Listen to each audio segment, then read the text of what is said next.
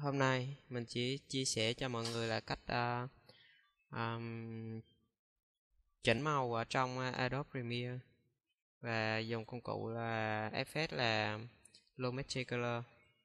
Vô chúng ta sẽ tạo một adjustment layer. Do mình tạo rồi nên mình không tạo nữa. Rồi chúng ta sẽ kéo thả vào. Rồi kéo giãn cho ra vừa đủ timeline. Và công cụ và ghi tìm tới từ khóa là Lumetri Color. Rồi đây sẽ kéo thả vào đây. Bây giờ chúng ta sẽ tìm những cái hình ảnh mình muốn lên màu. Giờ mình sẽ chọn cái cảnh này đi. Chúng ta sẽ chụp hình lại. Rồi chọn ổ cần lưu, chọn rồi ok. Rồi chúng ta sẽ import nó vào lightroom. Đây cái file mình mới tạo đây. Kéo thả vào lightroom.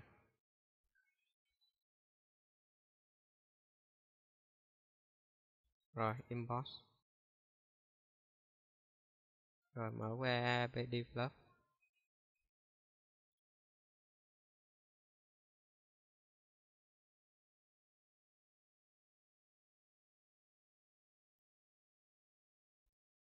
Rồi chúng ta sẽ đi chỉnh màu với cái tấm hình này để áp dụng vô cái video đó.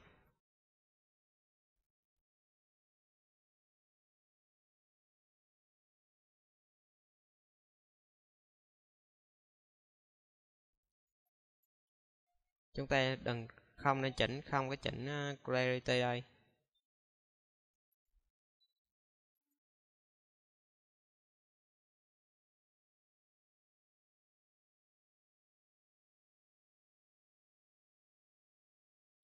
Đó, ví dụ như mình chỉnh vậy. Có thể là mình tăng cái màu xanh nó lên trước.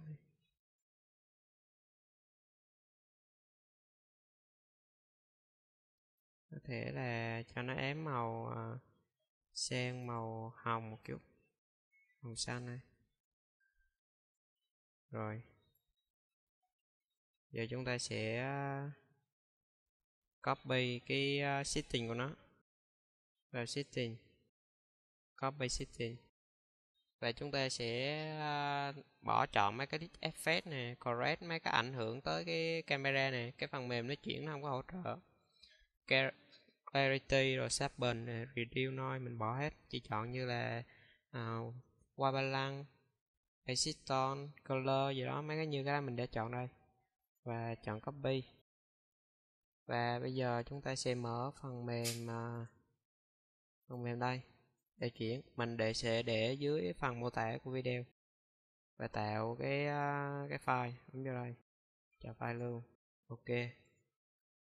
Rồi bấm vào đây, sẽ import cái file đó vào.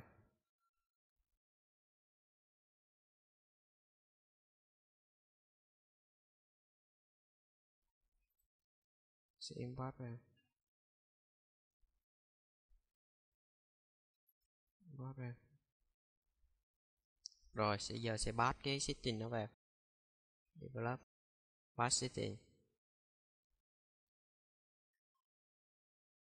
Rồi bây giờ sẽ export, xuất nó ra, xuất ra.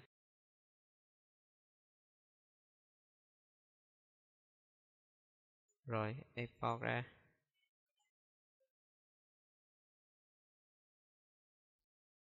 Rồi chúng ta sẽ mở phần mềm này,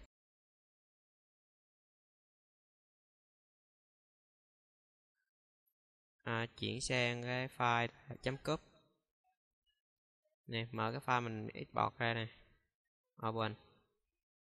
Rồi phần mềm nó sẽ chuyển đổi cho ta, đợi nó chuyển đổi.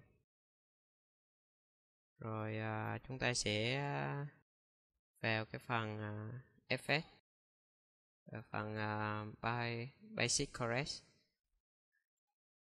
Rồi phần mềm chuyển đổi xong. Rồi chúng ta phải mở cái file nó xuất ra này, custom video, nè, cái hình ảnh video của nó nè. Đó, nó sẽ áp dụng hết toàn bộ video. Nhìn sự khác biệt.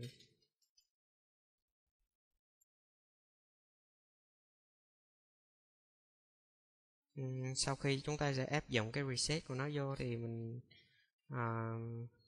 mình sẽ coi những cái video nào không hợp, bộ như video này đi. Khi mình coi thử mình không thích đó, thì mình có thể là cắt nó ra. Như video ra mình không thích thì mình cắt ra, Ctrl K. Nó có đoạn như cái đoạn người đây thì mình không thích, mình có thể là bấm vào đây. Mình sẽ rồi mình sẽ chọn cái mình muốn chỉnh lại thì mình chọn vào đó, mình chụp cũng làm như cái đoạn mới lúc trước mình làm. Rồi đây mình cũng cái đây mình đã có làm trước đây. Bật cho đây mình cũng đã làm một cái reset trước đây.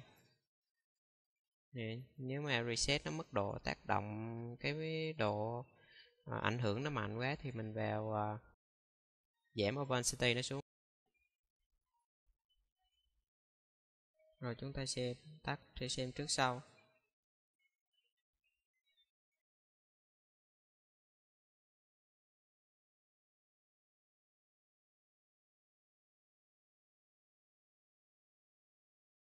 Thôi mình sẽ kết thúc video tại đây. Cảm ơn các bạn đã xem.